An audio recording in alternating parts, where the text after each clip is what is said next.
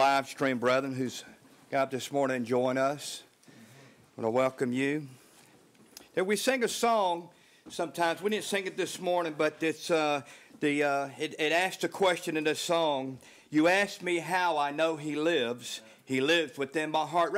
Written by a Presbyterian preacher in 1933, and he was actually wrote the song in answer to a question he was asked. Why did he serve a man that had not risen from the grave? He didn't believe that Christ. And he wrote this song based on this. Now he said, I know that Christ lives because he lives within my heart. But brethren, this morning I'm going to bring to you, that's a fine testimony. The one I want to say, that's a good testimony. And it's not wrong to give a testimony to Christ out of your personal experience. But we got a better testimony than that this morning, brethren. How about this song? I thought of it early this morning. It asked, were you there when they crucified the Lord? You remember this one? Were you there when they laid him in the tomb, and were you there when he rose up from the grave? Well, we can say no, that Christ did. We were not there to these things, but we know that the Spirit of God was there, and that He provided for us a record, and He actually gave us a record that is more accurate than our own perception. It's far more accurate than our own eyes and our own understanding. We have what God saw, and we have received His Word, which is, by the way, the only authorized source for salvation. We have this record, this testimony, which is the power of God into salvation. So we can say Christ is a risen Savior because we have God said He was. We have this testimony that we have God's Word on it. Now, Paul said, but thanks be to God, which giveth us the victory through our Lord Jesus Christ. And that's what we're talking about this morning, brethren. We're talking about victory. Paul told the Ephesians, I want you to know what is the exceeding greatness of His power to usward who believe, according to the working of His mighty power, which He wrought in Christ, when He raised Him from the dead and set Him at His own right hand in heavenly places. Even when we were dead in sins, hath quickened us together with Christ, and has raised us up together and made us sit together in heavenly places in Christ Jesus, buried with Him in baptism, wherein you are also risen with Him through the faith of the operation of God, who has raised Him from the dead. Therefore we are buried with Him by baptism unto death, that like as Christ was raised from the dead by the glory of the Father, even so we should also walk in newness of life. Amen. Now, that's Paul's assessment of the situation.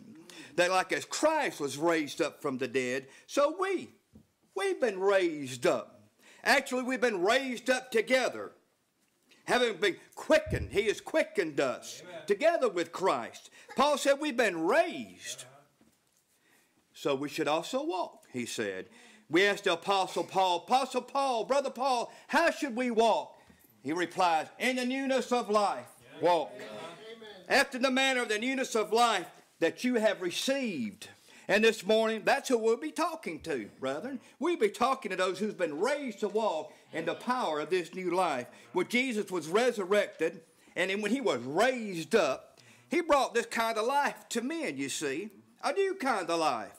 Paul called it newness of life because it's a brand new thing, something man had never had before. For this reason, Paul could say to brethren like the Ephesians, he could say something like this, having the eyes of your hearts enlightened. You say, now, that couldn't be said before. But Paul is talking to them about the life Christ brings to men and what this life does, this new life. And of course, you know, this new life changes everything, doesn't it? For what comes to us through Jesus Christ belongs to God, through and through. And it comes abundant with divine provisions. We've been raised up to walk. And we've been raised up to sit. Haven't we? So then when we walk in newness of life.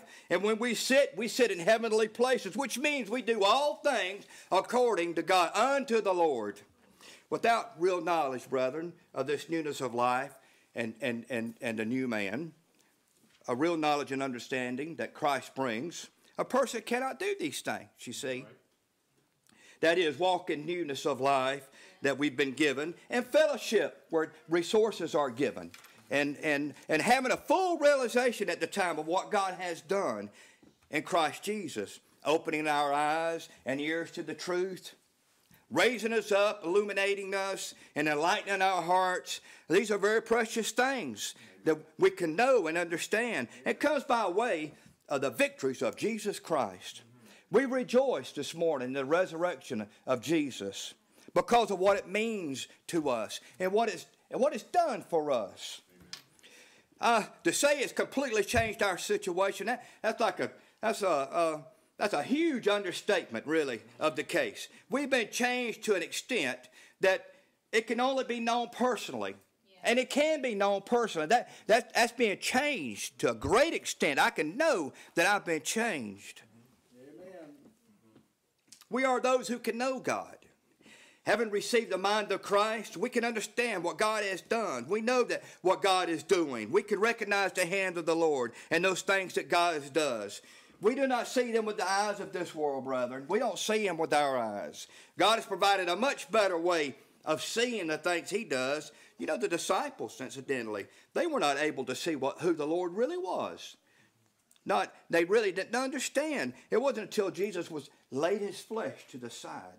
It wasn't until after he did this that the disciples really were able to see. You remember this account? When Jesus and the disciples came into Jerusalem to make arrangements for the last Passover, the scriptures say that disciples did not understand much of what was said and done during that time.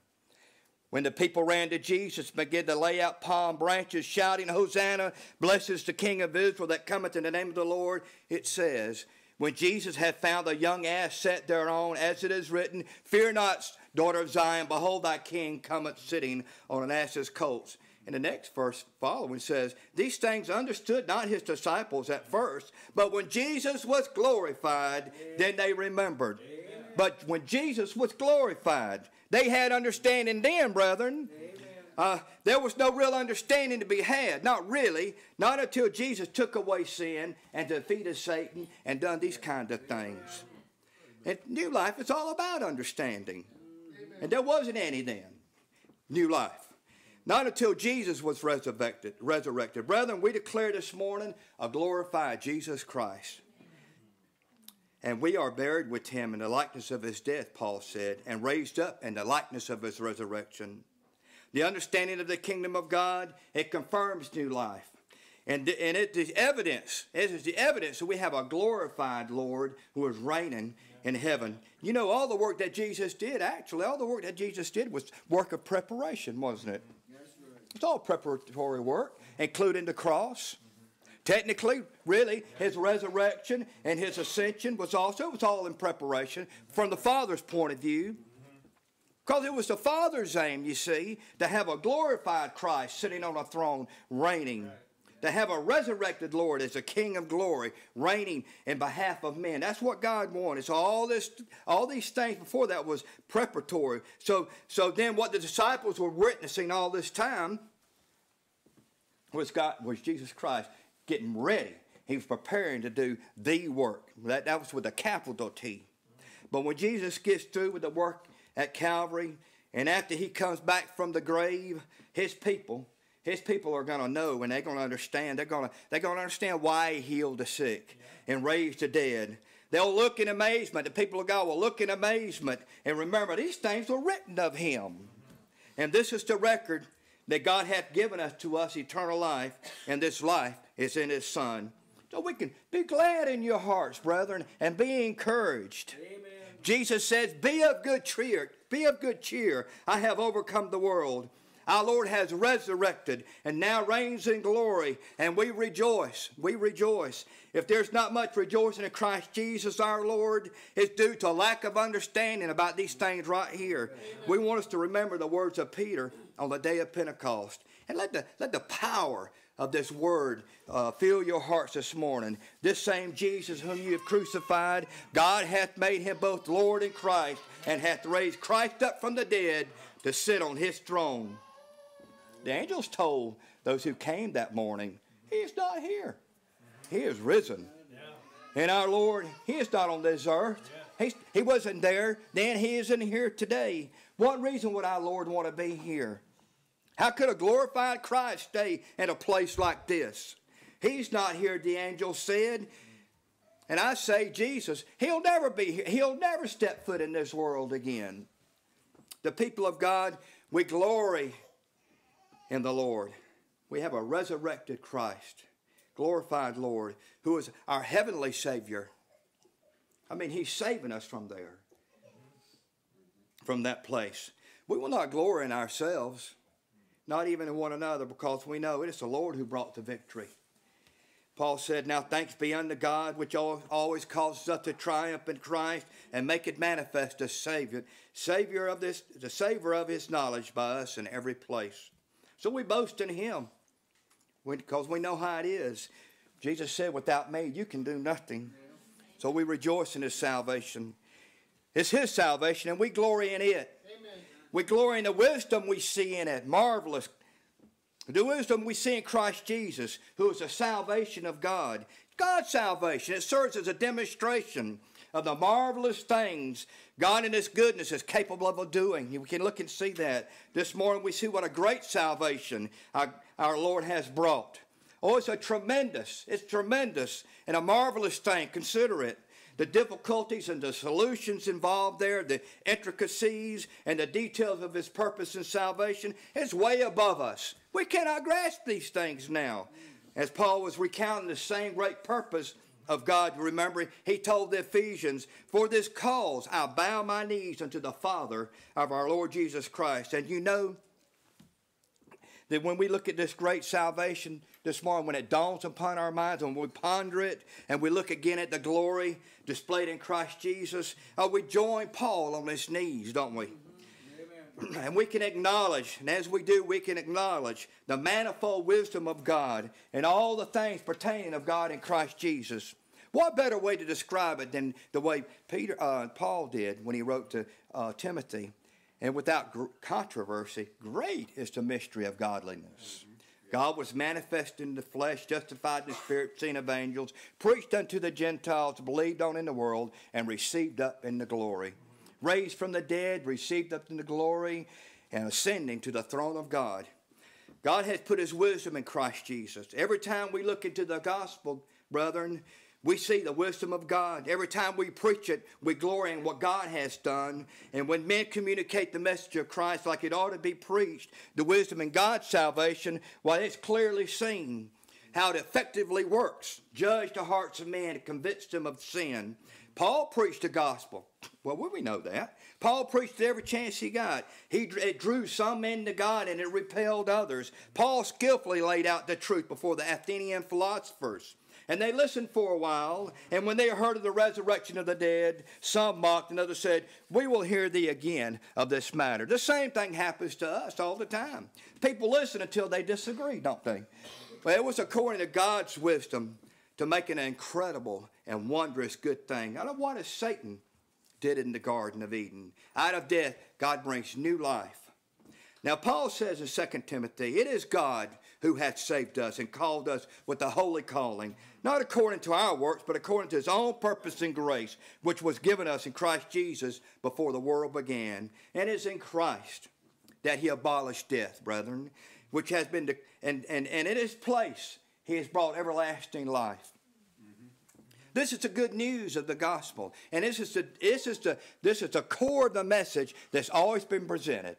You remember when Gabriel appeared to Zacharias in the temple? He declared the gospel right there to him. He said, I stand in the presence of God and am sent to speak unto thee and to show you these glad tidings. Remember when the angels appeared to the shepherds in the flocks by night, and the glory of the Lord shone unto them, and an angel appeared, and the angel said, fear not, behold, I bring you good tidings of great joy. And it came to pass afterward that he went throughout every city and village, preaching and showing the glad tidings of the kingdom of God, and the 12 were with him. Yeah. These glad tidings were about Jesus Christ. Each case is the gospel message. The angels are declaring the good things to come, and Christ himself declares it has come. And today we preach this good news among ourselves. And we don't care whether men receive it or not. It's still the good news. Amen. It is a message that the goodness of God has come in its fullness. And the message of this good word, what makes this a good word, is a good news. It's a good news that those who come to Christ can overcome this world. That's what we're talking about this morning, really. It's overcoming this world. It's all about overcoming. It's all about the victory of God in Christ Jesus, the triumph of God. It's about our deliverance in our new birth. Christ says, be courageous. I have overcome the world. He gave his life to remove our deadness. He removed our worthlessness. And in its place, he made us worthy. And you make a list as long as my arm of the many good things that Christ has done. Amen. Things that we possibly couldn't do ourselves. He did them. And we needed them done. When you think of these, do you think of this text like I do? Isaiah 61, I know Brother Aaron does. To give them beauty for ashes, the oil of joy for mourning, the garment of praise for the spirit of heaviness, that they might be called trees of righteousness, the planting of the Lord, that he might be glorified. Yeah. This has got to be the substance of our thinking. It's kind of thing. These kind of things. That's what we need to be. The things we've received from Christ Jesus, that's what we need to be thinking about. We got to know what they are, so that when we speak and when we preach, this is the substance of what we say. That Christ is the substance of our thinking, and that's what it means to be called of God. That's what it meant to the Apostle Paul. Paul said, "I was separated unto the gospel of Jesus Christ." That was his purpose, and Paul holds us up as an example for all the brethren. This kind of thinking. Jesus Christ, the Lord of glory. This should consume all God's people. If your life is not like that, certainly it should be. Because we have a Lord who has triumphed. And that's what this word about him concerns. Jesus was victorious on the cross. And he was victorious at the grave. Let me read from Galatians 2. And you, being dead in your sins, and the uncircumcision of your flesh, hath he quickened together with him, having forgiven you all your trespasses, blotting out the handwriting of ordinances that was against us, which was contrary to us, and took it out of the way, nailing it to the cross. And having spoiled principalities and powers, he made a show of them openly, triumphing over them in it. Triumphant in it. That in it refers back to the cross. Nailing it to the cross in the previous verse. Triumphing in that way. You have to think back to that time. Think back to the crucifixion. Those who were passing by. They saw Jesus. They saw three men. They saw Jesus and two other men being put to death. Other than some talking and speculation, no one really had any idea what was really taking place. They just had no way of knowing, did they? They had no idea that God was putting the sins of the world on that man hanging up there. No one had any idea that raised up so all could see that God put his own son on the cross. Peter said, if they had known, they would never nail the Prince of Glory to a cross. Jesus said they didn't know. He said, forgive them. They know not what they're doing. But you know, brother, you can believe this. You can believe that heaven knew. Heaven knew what was going on. They saw that Jesus was actually going up against all the forces of evil and wickedness, up against the powers of darkness and death. Jesus said, when I was daily with you in the temple, ye stretched forth no hands against me, but this is your hour, that the power of darkness. We got the victory, brethren, at the cross. This is what I'm talking about. This is where God defeated Satan. How mysterious it really is outside of faith. It must be, to the world. The very thing that Satan meant for evil, the cross, God's instrument for good, for our goodness. The cross was actually a means by which Christ triumphed over his enemies. Isn't it a marvelous consideration? It was at the cross that Satan was defeated. Our sins have been taken and torn asunder. They've been scattered as far as the east is from the west. At the cross is where the accuser of the brethren is cast down. Just days before the cross, Jesus said, now shall the prince of this world be cast out. At his weakest, he's going to do this most vulnerable circumstance to become the power of God to all those who believe. Amen. For though he was crucified in weakness, he liveth by the power of God. Brother, when you think of the cross, you think of this verse in Isaiah, and I looked and there was no one to help. And I wondered that there was no one to uphold. You know the scripture. I won't read it all. I have trodden the winepress alone, and of the people there was none with me. Now, this is something Jesus had to do. All this he did alone. He was going to have to do this all by himself. Amen. Heaven couldn't have no part of this. They couldn't take no part of this. The disciples, they couldn't come with Jesus here. Yeah. As Christ gets ready to lead the synagogue out of the camp, he had to do this by himself. That's right, amen. You know, a lot of times the question might be, how do you know? That the song I mentioned earlier asked this question. How can we know that the claims are true? These things that I'm saying this morning. How can we know all these claims are true? How can we be so sure that what needed to be done was in fact done? That sin was removed. That Satan and death were defeated. How do we know that Christ was victorious in all these things? Well, we know because Christ was sinless, brethren. We know for this reason he was not subject to death. In fact, it was because of his sinlessness that he had to submit to death. That God had to hand him over. And act because neither Satan nor death had really any claim on Jesus. You see, that's why he had to deliver him up. So then it's not right. It wasn't right for death to keep Christ. From the outset, this qualified Christ to take our sins away and to defeat the enemy of our souls. And his resurrection, brethren, is proof of this. Yeah. Paul, now he's got something to say about this. And declared to be the Son of God with power according to the Spirit of holiness by the resurrection from the dead. So we have this testimony that Christ was triumphant in his resurrection. Wherefore he said, when he ascended up on high, he led captivity captive and gave gifts unto men. Now this passage that we often quote from Isaiah is actually the celebration of the return of the Ark of the Covenant from the house of Obed-Edom to Mount Zion. We know this. The Ark of the Covenant was symbolic of the very presence of God. It was being returned back to Jerusalem. But Christ gives it its fullest significance. See, since he is the covenant, the Ark of the Covenant being returned is the type. And Christ is its true fulfillment.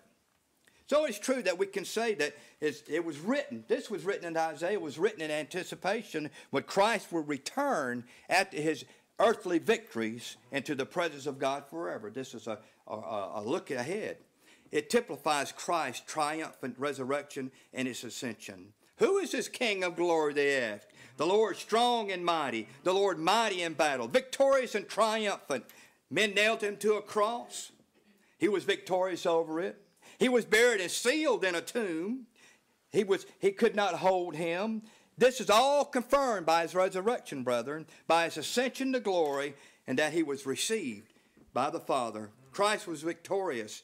He makes salvation then an utterly victorious arrangement for us. Amen. For if, when we were enemies, we were reconciled to God by his death of the Son, much more being reconciled, we shall be saved by his life. Amen. We were reconciled to God by what Christ did on the cross. And we received this new life, you see, raised to new life because of his resurrection. We shall be saved by this life. We live today in victory of Jesus Christ, for we can understand ourselves to be victorious in him. We shall continue to be victorious even in the death. Amen. Behold, I show you a mystery. We shall not all sleep, but we shall all be changed. In a moment, in the twinkling of an eye, at the last trump. For the trumpet should sound, and the dead shall be raised incorruptible, and we shall be changed. O death, where is our sting? O grave, where is our victory?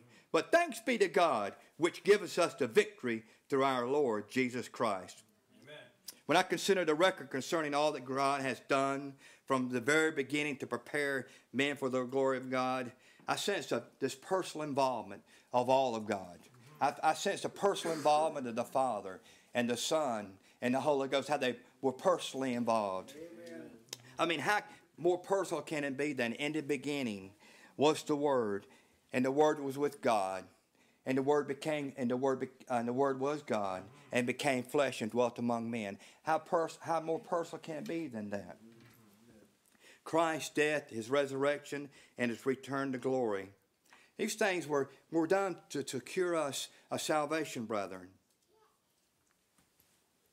At this time, we've been matured in that salvation.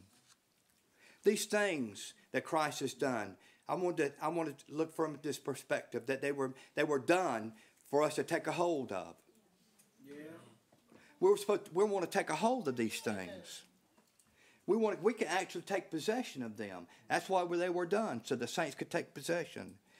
The accomplishments that Christ did, the things he accomplished, they become ours in Christ Jesus. They're our accomplishments. And the facts are, it's because we needed them. We needed them to be ours. We had to have them. They're not options. There are no electives in salvation that you can pick some and we're the elected. See, we're the electives. There's no electives in salvation. Brethren, the resurrection of Jesus, as stated by Paul, it abolishes death and brings life and mortality. We got to take a hold of that, you see. All our thinking and all our reason, we got to take a hold of that. If we only talk about them, well, we really haven't taken hold of them. We haven't taken possession if we just talk about them. Peter says, which according to his abundant mercy hath begotten us unto a lively hope by the resurrection of Jesus Christ from the dead. Our preaching and our teaching and our talking and our living out in this world, they are established on this hope that Peter's talking about. By the resurrection of Jesus Christ from the dead, and our power for living unto God, and the power whereby we give testimony. It's by the resurrection also of Jesus Christ. Amen. That I might know him, and the power of his resurrection, and the fellowship of his sufferings, being made conformable unto his death. The power of God that is given unto us, brethren. It's the same power that resurrected Christ. The power of God has been channeled to us in behalf of Christ Jesus. These are the kind of things that's been brought to us. And I want to make sure that I take hold of these things. It goes like this. For though he was crucified in weakness, yet he liveth by the power of God. For we also are weak in him, but we shall live by the power of God towards you. We want to have this understanding that the resurrection of Jesus Christ must conclude that we can overcome in victory all the circumstances that come our way. They have come and they will come, circumstances, for that purpose. So we can have the victory. Amen. So we can rejoice and triumph of God. God holds out a salvation to men in Christ Jesus. But you've got to come to him. You right? He's the resurrected Lord. You've got to come to him. God would have the saints to be overcomers and have the joy that comes through victory. Even today, we started with this verse. I want to end with it too. And what is the exceeding greatness of his power to usward who believe, according to the working of his mighty power which he wrought in Christ, when he raised him from the dead and set him at his own right hand in the heavenly places. Grace and peace to you, brethren.